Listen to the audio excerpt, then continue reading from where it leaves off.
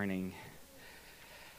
So this morning I was driving, and so yesterday, just let's rewind to yesterday.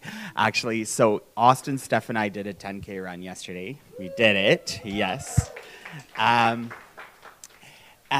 so as I hit the finish line, I hit it at 1 hour, 11 minutes, and 11 seconds. And normally I would be very because of how I function, very disappointed. I would be like, oh, I could have done it under an hour and 10 minutes, right? Like 2 minutes kind of thing. But something was profound about the 1, 1, 1, 1, 1. And I just kind of didn't think much about it. And this morning I got up and I'm like, God, there was something very specific about the moment, because it's the moment I stepped on the finish line that it changed to 11 seconds. Like it was 1, 1, 1 at that exact moment. And as I'm driving out this morning, one of the things that God really challenged me on for this run was that I paced myself the same throughout. That part of my personality, I start off really strong, and I'm like, yeah, and then I hit the 3K mark, and I'm like, oh, I'm not going to do this. But God said, I want your last kilometer to be the same as your first kilometer. I want it to actually be very persistent and consistent. So I was very thankful for this lady in front of me, because her pace was just like perfect. So I just ran behind her, and at the finish line, I passed her. Yeah, I still had to have that competitiveness come out somehow, but I followed her till just before the finish line, and then I went. But I was so thankful because it was. But then this morning, as I'm just kind of going, God, what was this? He said, Noel, oftentimes in faith, people start off strong. And they're like, I'm going to believe God for this. And then we're hitting this point where we're like, I'm not seeing it. And then it's like, I guess I could my pace can change. And you turn into this slower pace to the point where you might end up walking.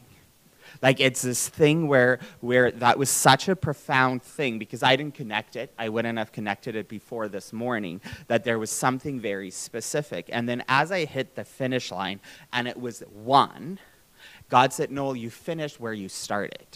See, it was the same pace, because it was the pace thing. So it's just this prophetic picture of where I really stayed within pace.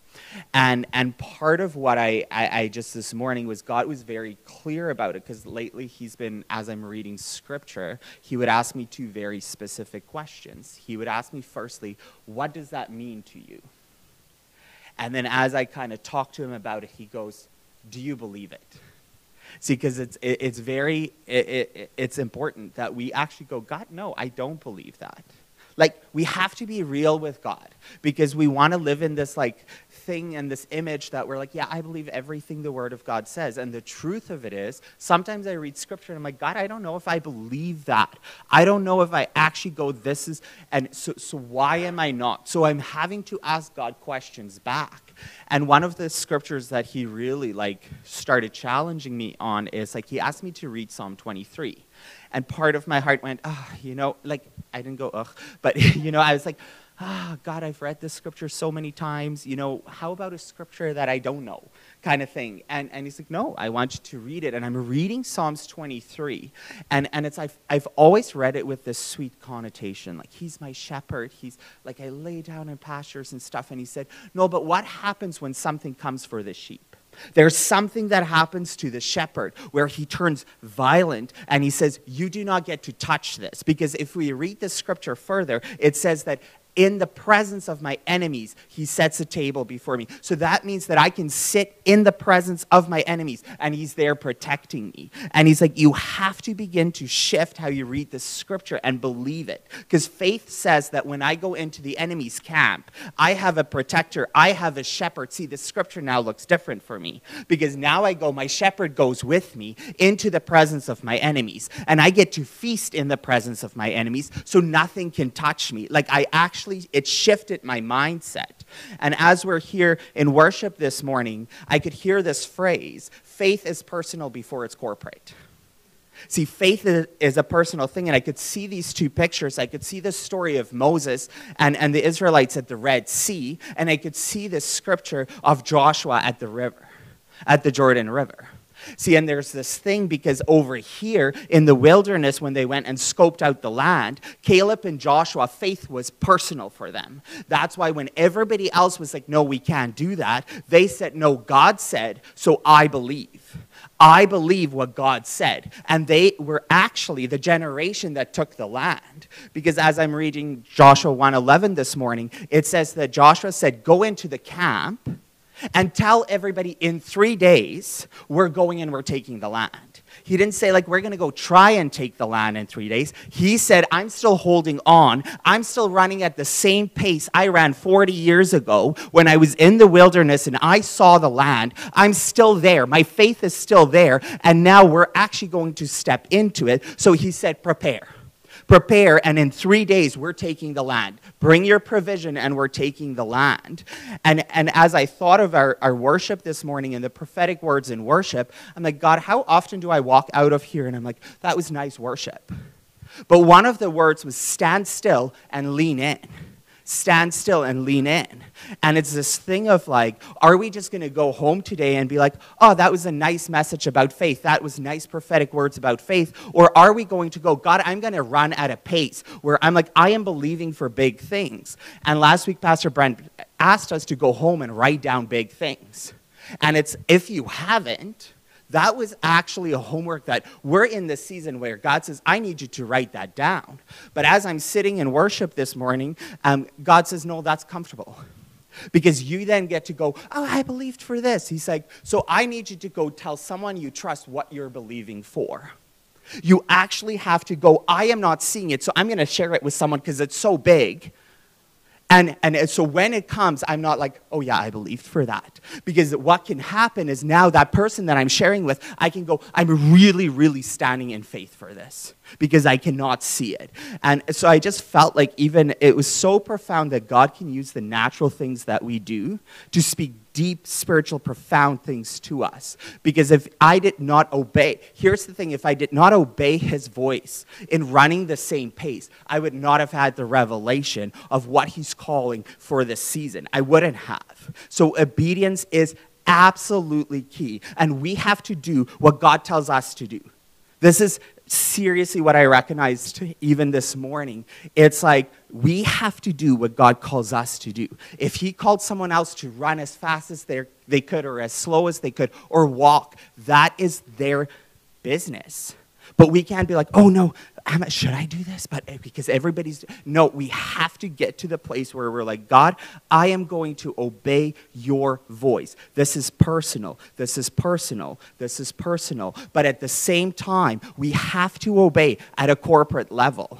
When Brent goes, please go write it down, and we're sitting week after week after week, and we have nothing on paper, what we've done is we've disobeyed. So we can share it as much as we want with everybody else, but what we haven't done is obeyed the first step, which was go sit down and write it down. See, it is. We like to make our own things, but it is the season where God said we have to run with the same pace. So as we're writing down these big things, 3 months from now, we should not have things come out of our word. I guess it will happen when it happens. We have to still have the same declaration and decree that God said, and I believe. God said, and I believe. So it was just profound to me that God used something so amazing yesterday to just speak something so profound.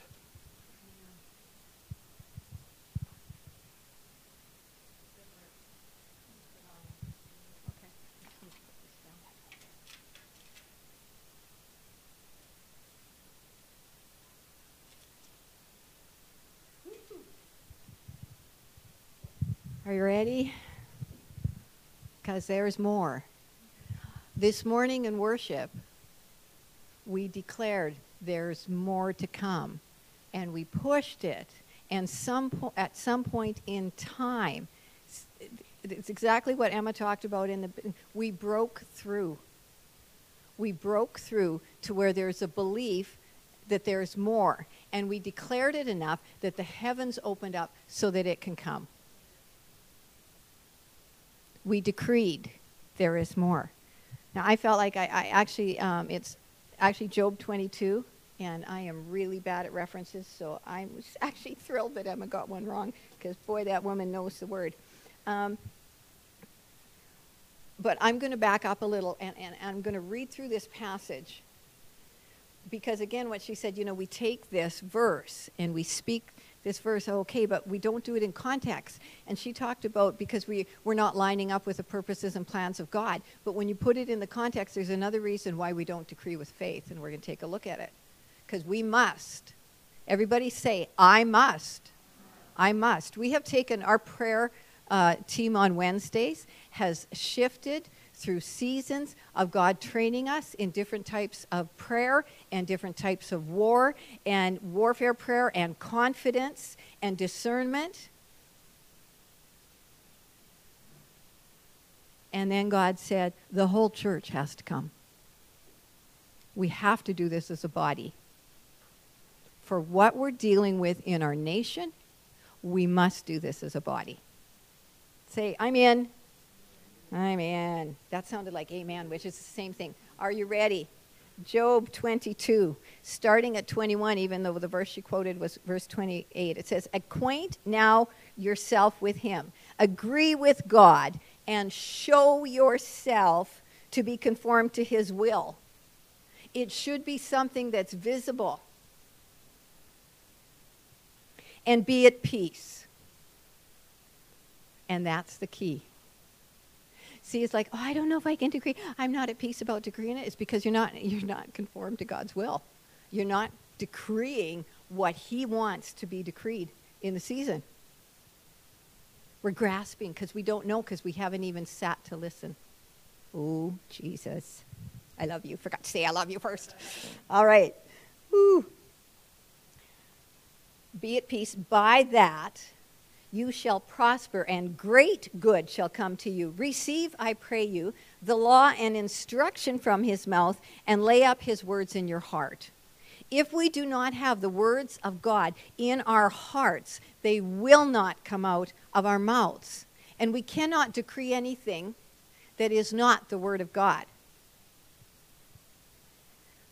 Verse 23, if you return to the Almighty and submit and humble yourself before him, you will be built up if you put away unrighteousness far from your tents. We started the service by the Lord giving us direction prophetically that we were to let the river in the presence of God flow over us and wash us and cleanse us.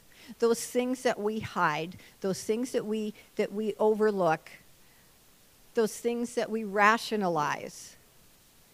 And we do not have the boldness and the confidence to decree things when we think I'm unworthy. And we think I'm unworthy because we have sin. I love you. Oop, there's another one. We do. So it's not like that. When she... Haley talked about barring those big castle doors because we don't want the river to come. That is a shame-based reaction that is demonic. The minute when I have grandsons and they like the dirt, and I have fake nails and I don't like the dirt. So I tried to garden with them one year, and it's like I would work and then I'm like, oh, and I'm running in with a toothbrush and I'm cleaning them because I want them to be clean. Dirty doesn't feel good. So we have to go like, oh, wash that off. Oh, that God, and keep short accounts, really short accounts, really short accounts. And to stay cleansed, because our peace and our confidence comes from having our heart good with the Lord, that we're comfortable.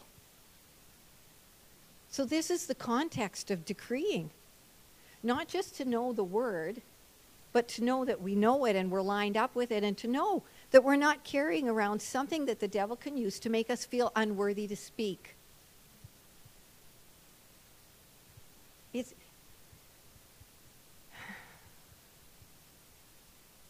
If we understood from God's perspective what cleansing and righteousness look like, we would run to him. So we need to ask for our mind to be renewed. Okay, keeping going. If you lay gold in the dust and the gold of Ophir among the stones of the brook, consider them of little worth, and make the Almighty your gold, and the Lord your precious silver treasure. Then you will have delight in the Almighty, and you will Lift up your face to God. God doesn't have a problem with gold. He's paved the streets with it in heaven for us to walk on. The only problem he has is when we make it an idol and it becomes first before God. You might not have an issue with worshiping finances or money or provision. Your gold may be what other people think or say. Your gold may be whatever. We hit this a few weeks ago. What's in the way on our list of priorities that needs to be shifted down? It's still okay to have these things as priorities, but God must be number one. And then, see, you can just go,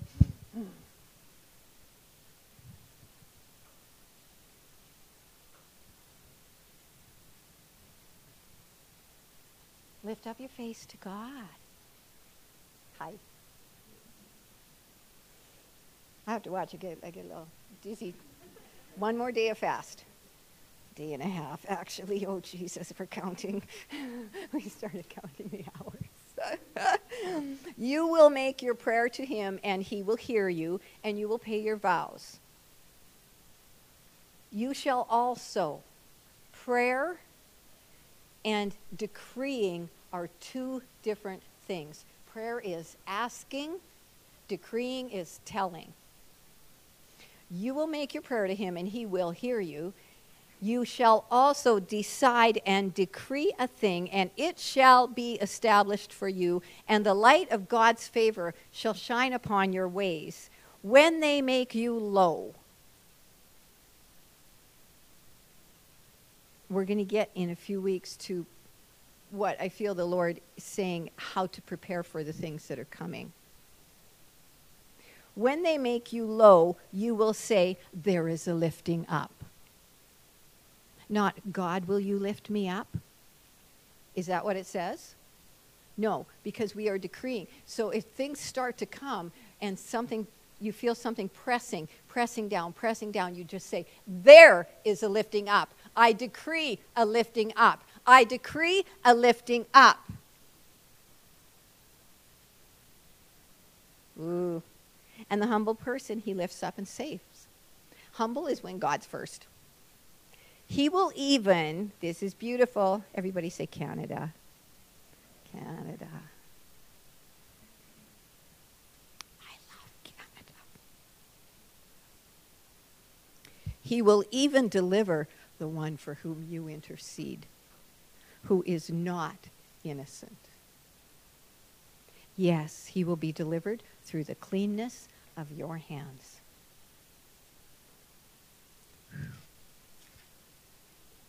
Psalm 103.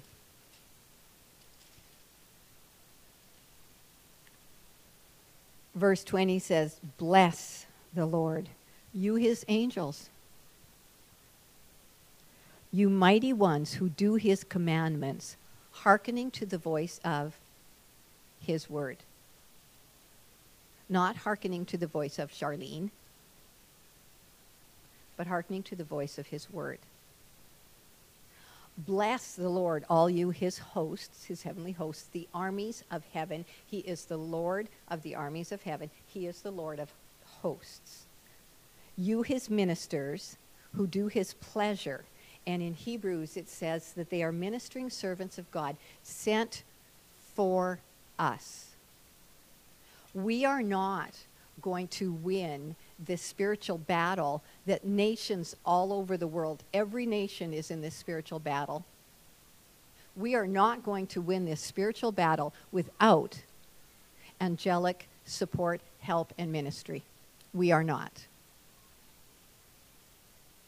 And if you actually go read those crazy battle stories in the Bible, this is not something God has never done before. This is how he operates. He has angelic assistance for people all the way through Scripture.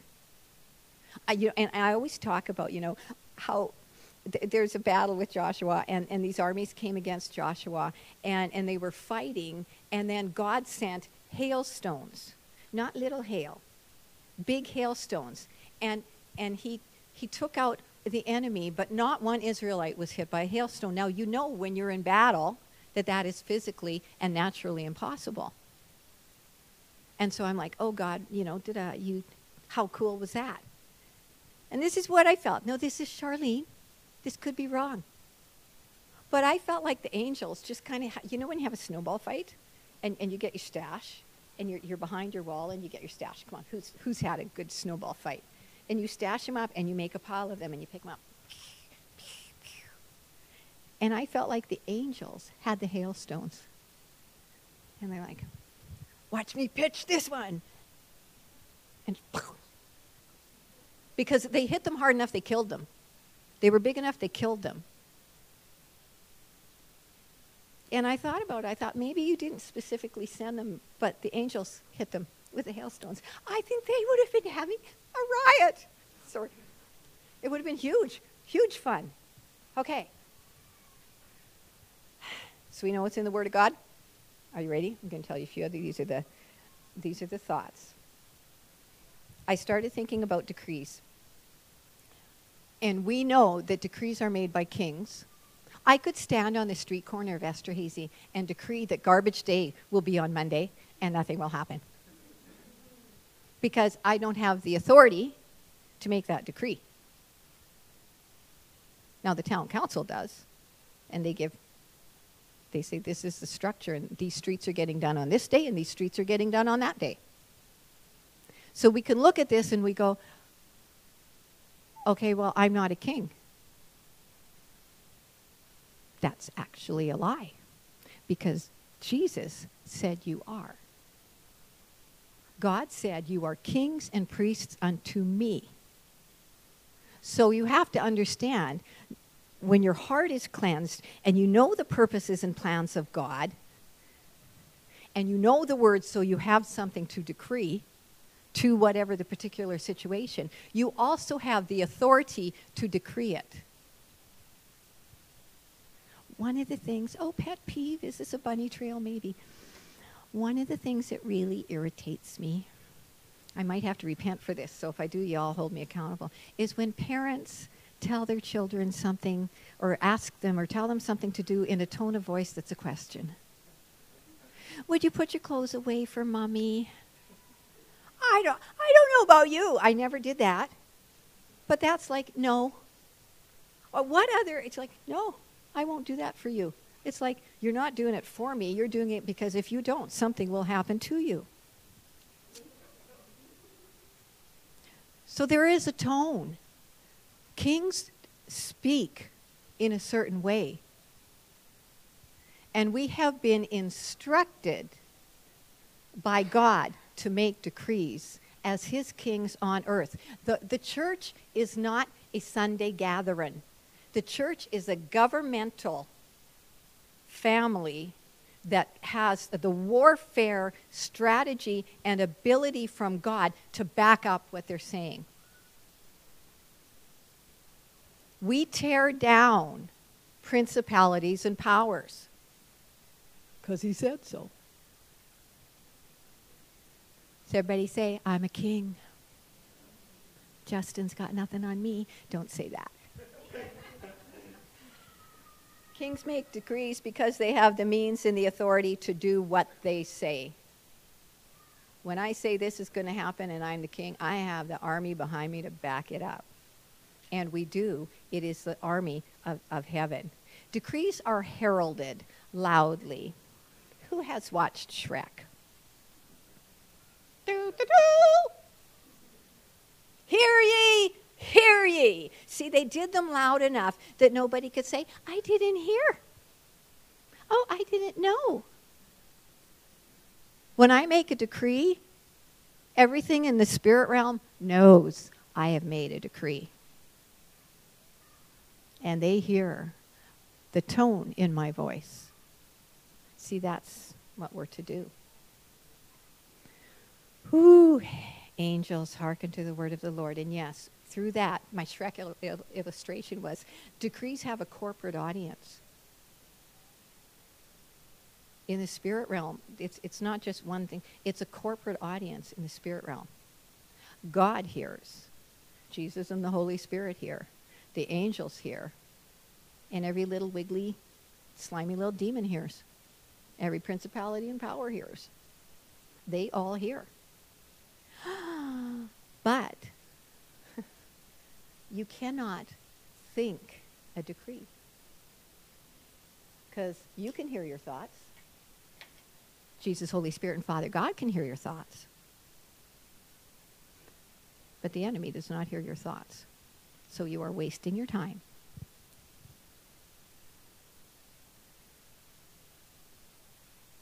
This week, before we watched that, I was sitting with the Holy Spirit, and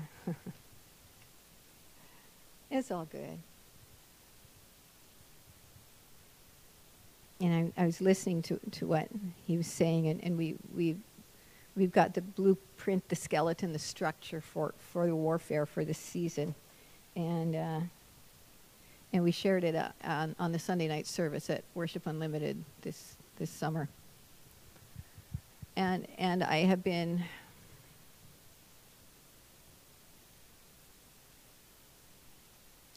a little bit grieved in my heart, because it's like we're going into a season that the body of Christ hasn't walked in before, and nobody knows what to do. We know everything that we've been doing up to this point has been holding the ground that we got pushed back into.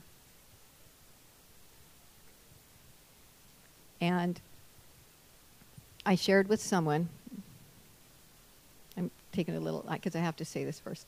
I shared with someone that went to Yorkton on Friday for the Drag Queen Story Hour, and I just said, this is what, Brent and I don't feel we should go, but this is my wisdom for you. Now, I don't have this, there are churches and pastors who have spiritual authority in Yorkton, and because this is what we felt.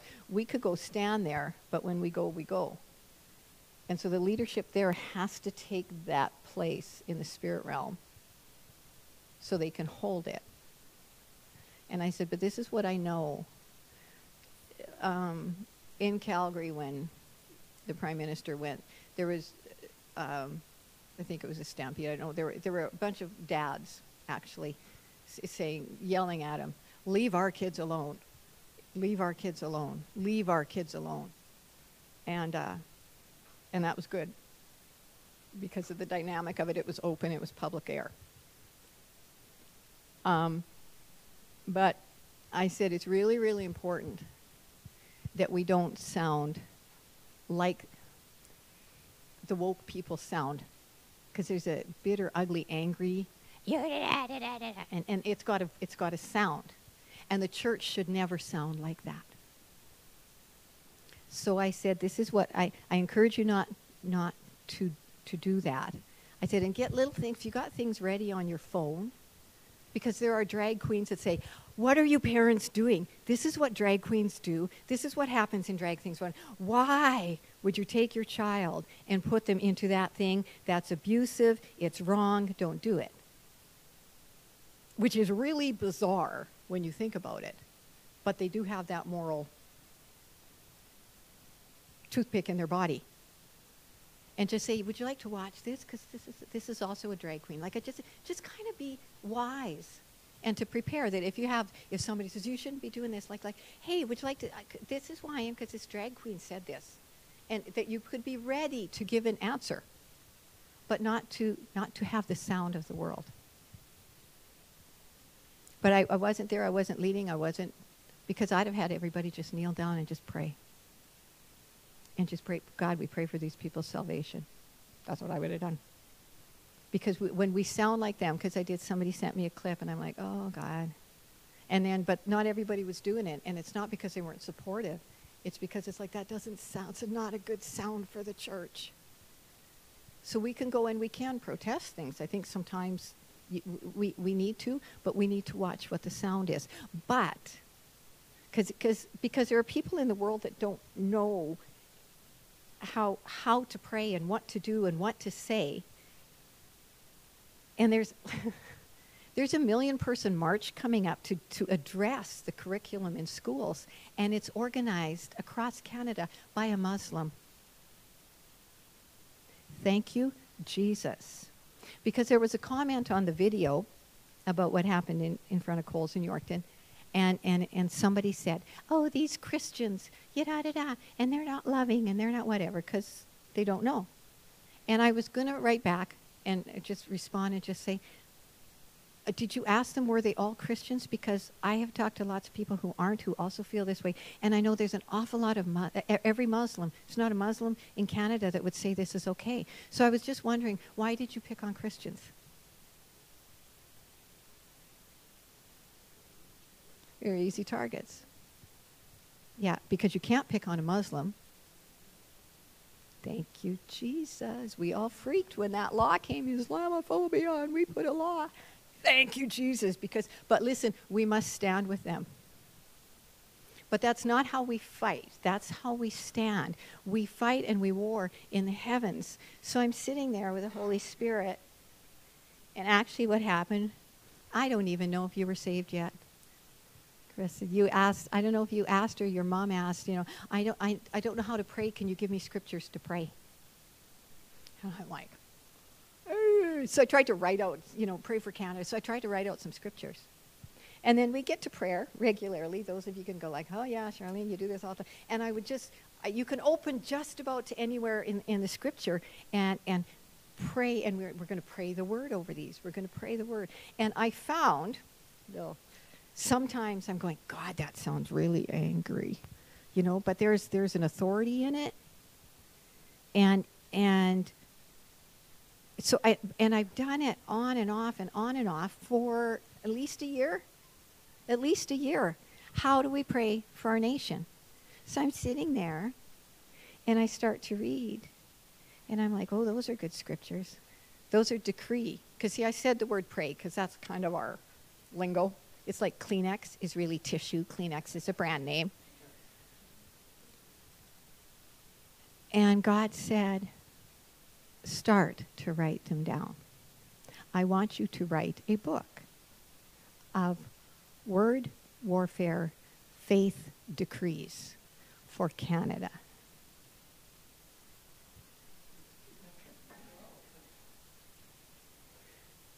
So I did some, and then I went inside and had a little chat. I am a talker. I am not a writer. I don't like to write. I can't write as fast as my brain goes. And then it doesn't come out the same. I have half sentences. I don't preach from notes like Brent does. My brain does not work that way. Yada, yada, yada. But if you say, so, okay, I'll do it. And then I did another day. And then I'm like, oh, God. So then Brent and I are sitting on the swing. And he starts reading some scriptures. I'm like, those are good ones, And he has an anointing to hear the word and put the word all over. If you're a prayer, this is perfect. That's how Brent functions. Whew.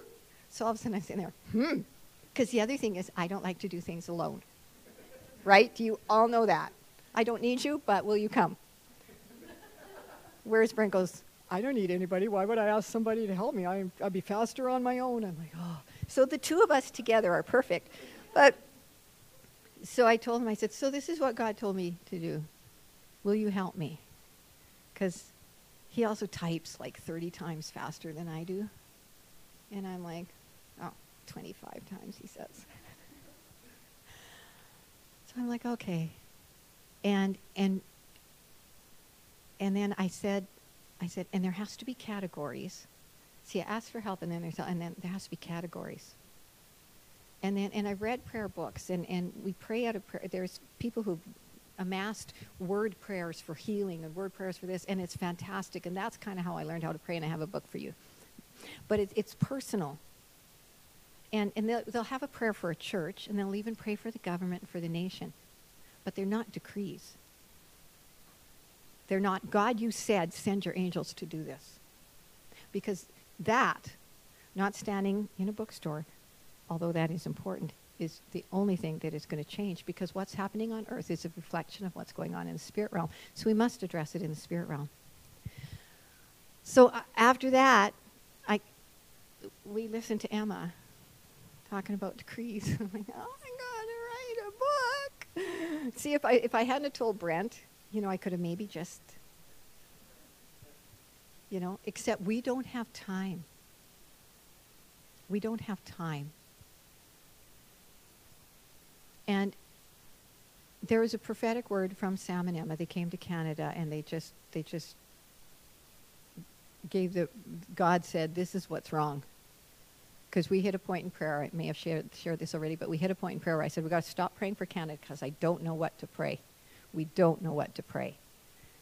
And so we just prayed locally. So then, and it's like, oh, okay, God.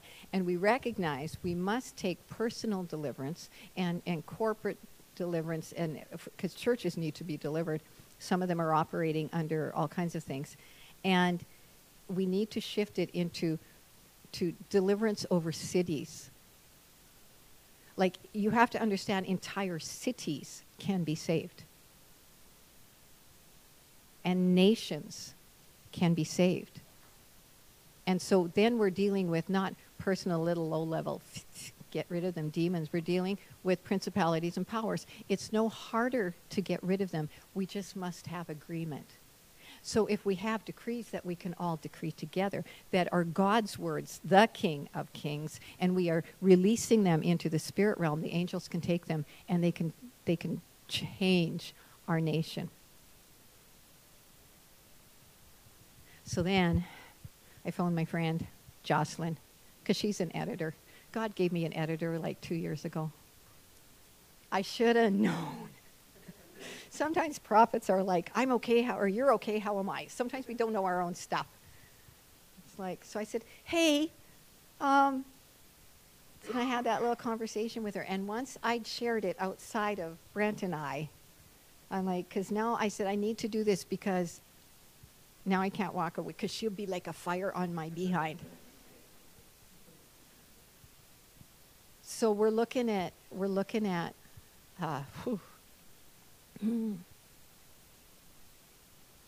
the next 2 months. So this is a big project. So, I was telling about Sam, and I'm like, God, where was I? Sam and Emma, and Sam talked about the immaturity of Canada. And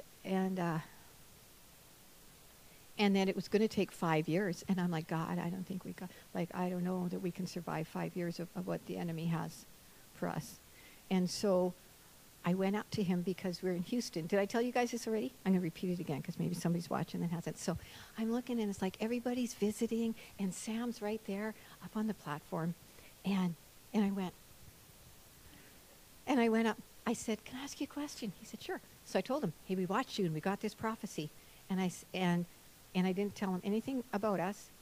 And I just said, so what I need to know is, does it have to take 5 years, or is there anything we can do to accelerate it?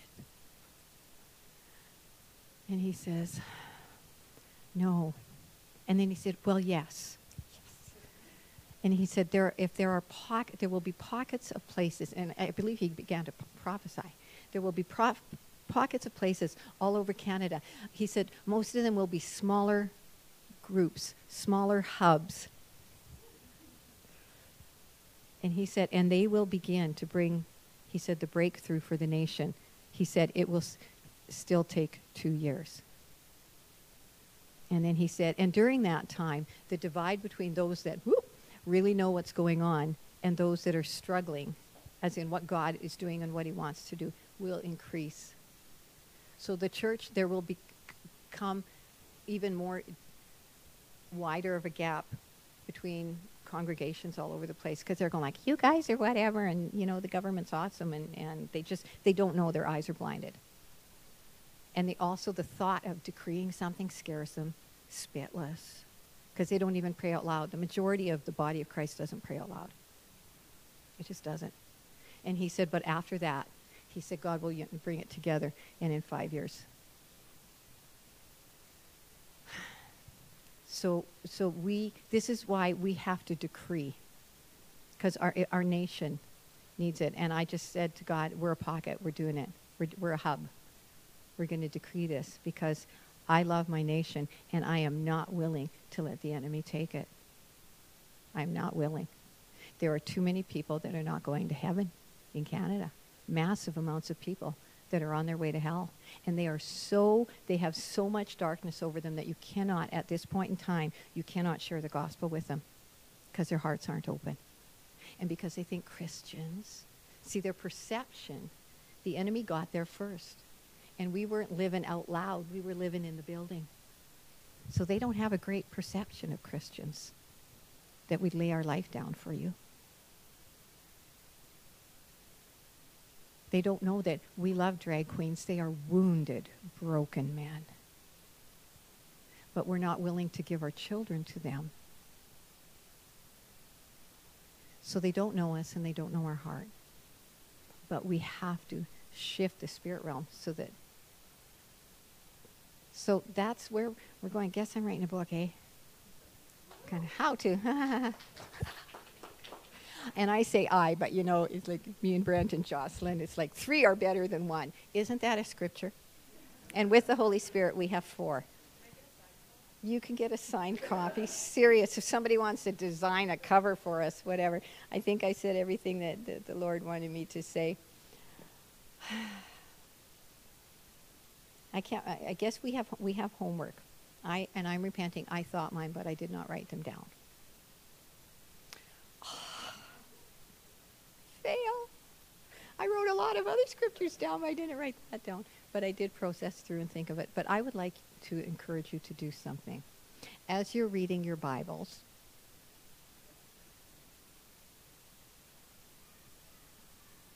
yes, read verses out loud.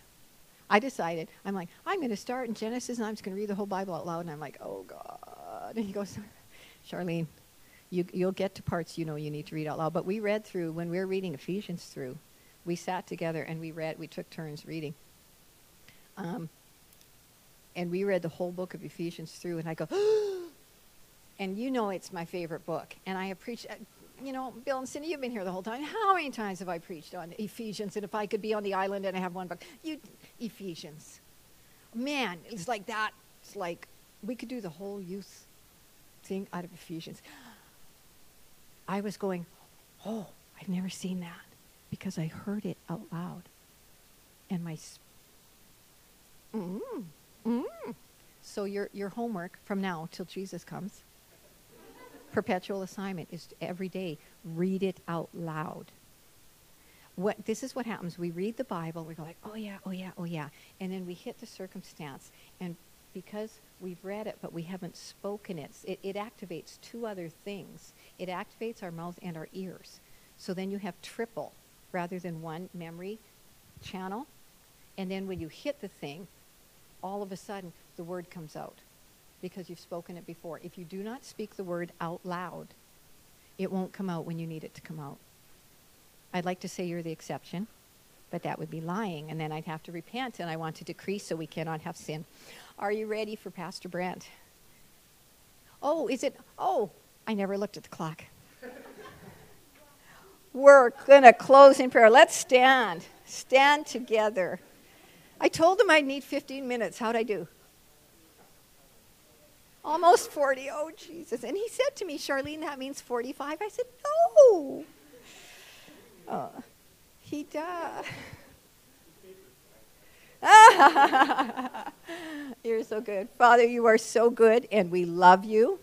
We decree that the King of Kings rules over our nation. We decree that you are Lord of our hearts and that you are the orchestrator, the purpose, the plan of everything that we're going to see happen, not just in our individual lives, but corporately as a body, in our communities, and Father, spreading out to everywhere. And yes, we decree that you have increased our measure. You have increased our measure. You have expanded us. You expand our ability to hear, to see, and to speak. You expand our capacity to hold your glory. You expand our capacity to function with wisdom and revelation. Oh, you have expanded our capacity to obey promptly. And Father, we say yes to you this morning. And I thank you, God, that the breeze and the wind of the Holy Spirit is at our backs and propels us into what you have coming for us. In Jesus' name, amen.